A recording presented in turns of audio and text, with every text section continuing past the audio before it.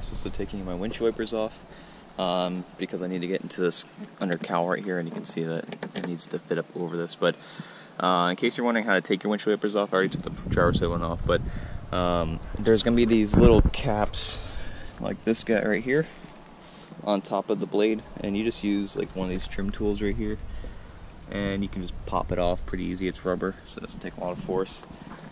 And then once you do pop it off, this bolt will be exposed right over here, just like that. I already took the bolt off, but I figured I'd make a video for you guys just to show you how to do it. But you take the bolt off, and then basically there's these grooves, if you can see it. I gotta clean it up a little bit, but there's those grooves that the arm sits inside of. So if you're like mine, I have an 09 and I live in a humid climate, so basically these might be a little seized on there. So once you take it off, it's not just going to want to come up very easily. So what I'm doing is I'm using this little angled hammer here. It's not like a full hammer, it has like this little rounded top, and I'm just perfectly hitting it right on top while pulling up underneath it. So you basically got to hold upwards pressure like this while hitting down on top of the center on. You don't want to bend the bolt or anything, you just want to like basically break it free, and then once you do break it free, it should just pop right off. Once I do have both sides off, I'm probably going to take the cowl off and then clean up these grooves over here, spray it down with some sort of stuff just to clean it up, maybe use like a Scotch-Brite pad or something, not sandpaper because you don't want it to be too abrasive to knock down these little channels, but something just to scruff it up a little bit, just to clean off some of the corrosion that there might be on yours. If you are taking the center cowl off like I am right here, you do have to take this little cover off that covers the ECU, which is just this one bolt right here. Take this one bolt off, which sits right in there, and then it just pops off and then sits over. So I put the bolt back on over here and over here, working on that side right now. Basically, just so when you go back to assemble it, all your bolts are right where you need them, you can just put them back together really quickly. If you're wondering why I'm taking the center cowl off, I think underneath the drain right here in here is clogged, so I've seen a little bit of water in the car, and I'm thinking it's kind of like overflowing into somewhere, and I don't want any issues, so I'm just going to address it right now since it's a nice day.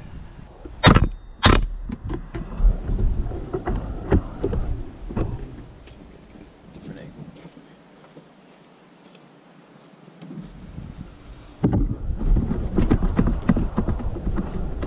Oh, there it is. Okay. So you saw just a different angle, and it came right off once I hit it a couple times. Sometimes it might just be a little like seized on there, some of the corrosion, and it happens because this is like one of the high water spots. So I mean, corrosion's bound to happen. If you live in a humid climate like me, you live in like Arizona, Texas, Florida, well maybe Florida, but and like those higher like heat but low humidity, you probably won't have any corrosion. These should come off a lot easier, but yeah. And then they are marked as well. Passenger, the other one has DR for driver, and they just want to basically remember how they sit on. I haven't washed my car yet, so you can see like where the windshield wipers were sitting on the windshield, so I know like how to put them back on. And then they just gotta fit in the groove, and they should press right down. And then don't forget to put your nut back on your bolt right here, just so you don't lose it. You don't want to misplace it or anything. So for the cowl, I'm guessing someone else has already been in here before, so there's a couple of these clips right here. Some of mine are missing, like those two over there, 3 actually, and this one right here. I have new clips put in it, but you just basically want to take all these clips out. I'm going to use another trim tool, this guy right here. So I'm actually going to use this trim tool right here, and this should basically slide underneath it and pop it up. This might be a little too big, so I might have to grab a smaller one. I think I have a smaller one of these, so I'm going to go ahead and pop those all off, and then the only thing I'm kind of worried about is this washer nozzle hose right here. These are super brittle usually, and I don't want to break it because then I won't have windshield wiper cleaner. So keep in mind, this is one of the things that you have to be very delicate with, because like I said, you break it and then you won't have, you know, the ability to clean your windshield. I mean, automatically anyway. You have to do it manually with like, I don't know, whatever you use to clean your windshield. So I couldn't find a skinnier one of these, so I'm going to use some pliers and see if I can just make it work.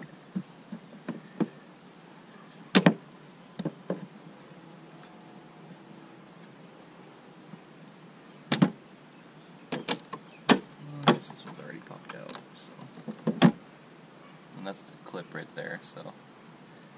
Like I said, I'm pretty sure the previous owner to this vehicle had already been in here once, which is why I'm guessing I'm needing to go in here again, because it's probably a common issue where these things get clogged sometimes.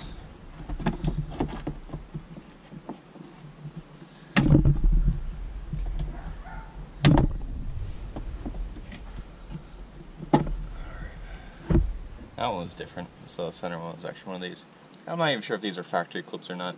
Like I said, I'm going to be putting my own aftermarket ones back in, just because these ones weren't really doing that great of a job holding it down, and some of them were missing anyway, so I believe that's actually all of them, because, like I said, the previous owner didn't put them all back in. And I don't know if it was the previous owner, he could have taken it to the dealership. And the dealership over here isn't always the best idea, so go ahead and jiggle this.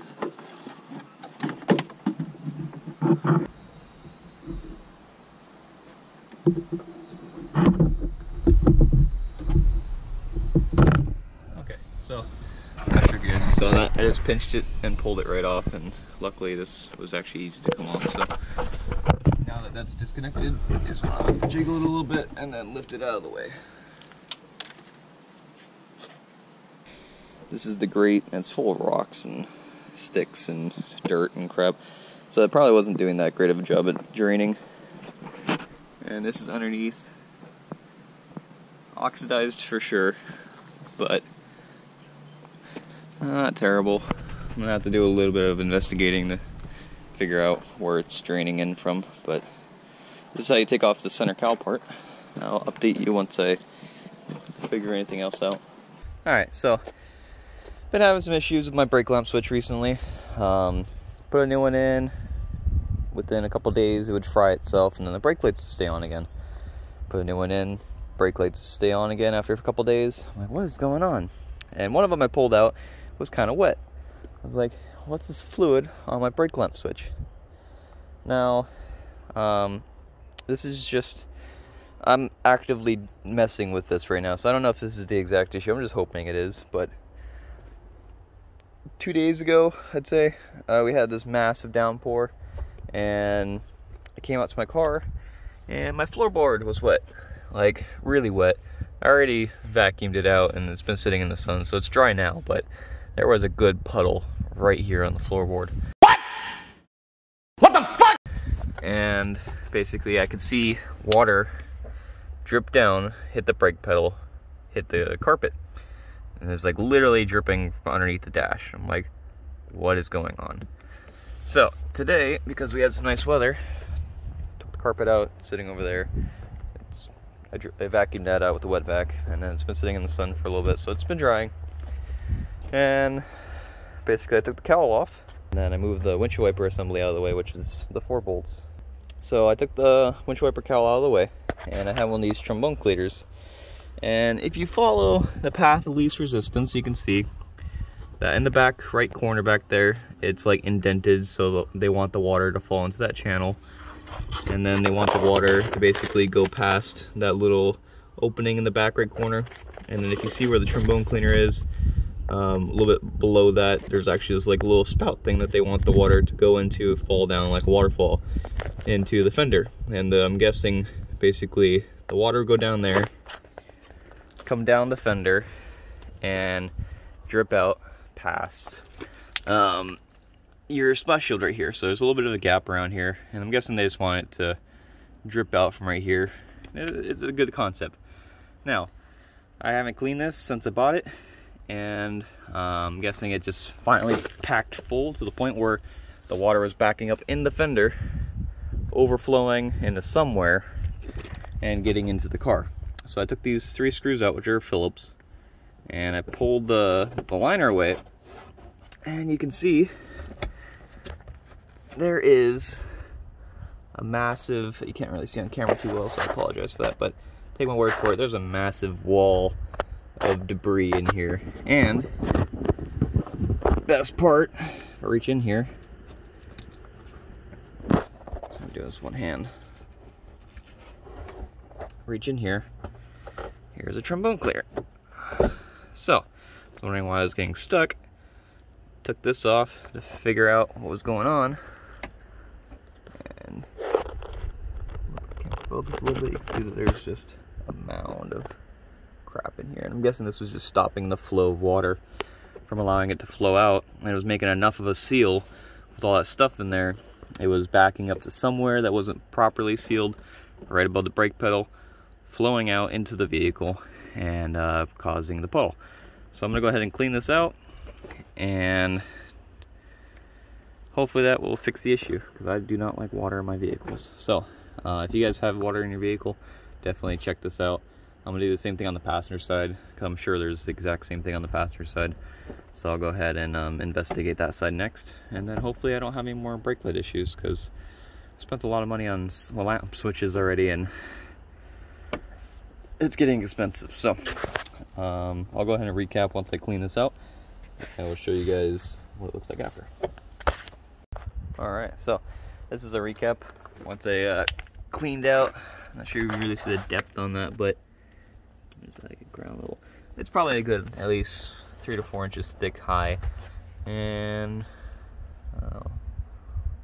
8 to 9 inches long of dirt, debris, leaves, sticks, mud, everything, and that came out of right in here. So yeah, so as you can see, a lot cleaner.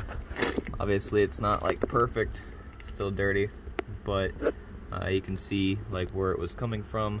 Down the bottom left corner, right down there, here's a hole where they wanted the water flow through, and it's like angled so that it would flow out the side right there to the left. This is on the driver's side. But sorry, it's really not wanting to focus. Anyway, there was a massive wall of crap in there, and I'm guessing that's what was causing it to back up. So used the trombone cleaner and cleaned it out like a lot, and then at a certain point couldn't really get much with the trombone cleaner, so I basically just reached in there, started grabbing like piles at a time and like scooping it out with my hand. So grabbing and scooping out, grabbing and scooping out, and then change over to my right hand and get like up against the wall behind the panel and scraping the wall of all the gunk and getting it out, and then getting underneath there and scraping the stuff from below where it was draining, or was blocking the holes down there, and scraping all that stuff out. Probably took about 15 minutes to get all this crap out of here, and there is quite a bit in here. So if you get, like I said, if you haven't had the issue where water is getting in there, I definitely recommend doing this before that happens. If you had the issue, this is probably what's causing it. I will update you guys next time we have a really good rain, and see if my carpet in the driver's side gets, flooded again. I'm really hoping not. I gotta figure out exactly where the water was coming in from to begin with, though. I might end up taking the wheel off, taking this whole splash shield out, and getting a good look back there, figuring out where the water was coming in from, because I think that's the only way of really dealing with that issue. As for like sealing it so that even if this does get clogged again, it can't run into the car. But I mean, who knows where exactly it was coming in from at this point. But if this stops it and it drains properly, then we should be good to go. And then I'm gonna do the same thing to the passenger side as well. As you can see, it doesn't actually look that clogged. There's a little bit of stuff in here, mainly just like a couple pieces of like a stick or something. There's 2 sticks in here, which I'm guessing just barely got through the grate. There's another stick right here. Not sure how those got through, but I'm guessing there's another one on this side, same thing, where it's gonna run down and then hit those 3 holes.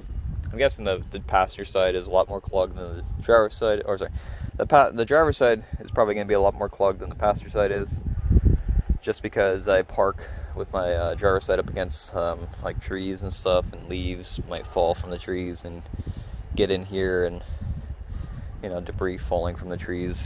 So that's why. I mean, if you guys have your car in a garage, which if I could I would, but then this, you probably won't face this pretty often. That's the first time I had to deal with this, and I've had the car for coming on like 3 years now, maybe a little longer. So I mean, yeah, we'll see if it happens. So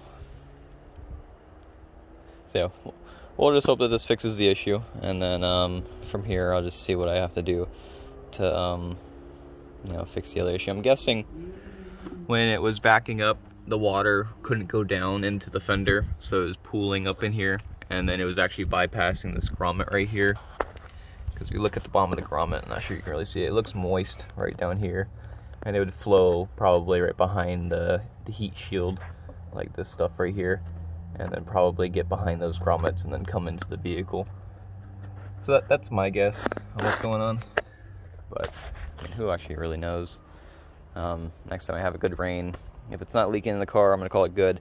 If it is, then obviously I'm going to have to come back here and figure out exactly where it's coming in from the vehicle, so that way I can just like silicone or epoxy or, I don't know, glue it or something. I'm not sure wherever it's coming in from. Maybe I just need to replace a grommet or something. But like I said, I'm hoping that this fixes the issue, and if the other side is clogged as well, or getting there, probably wouldn't help with the, you know, stagnant water issue anyway. So both drains are clogged. That would make sense of why it would pile up.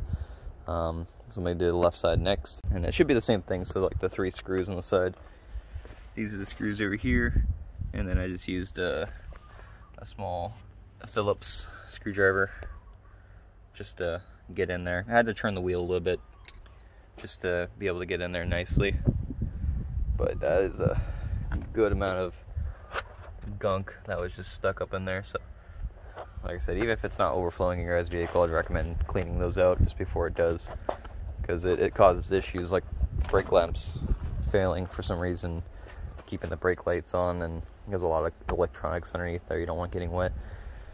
But yeah,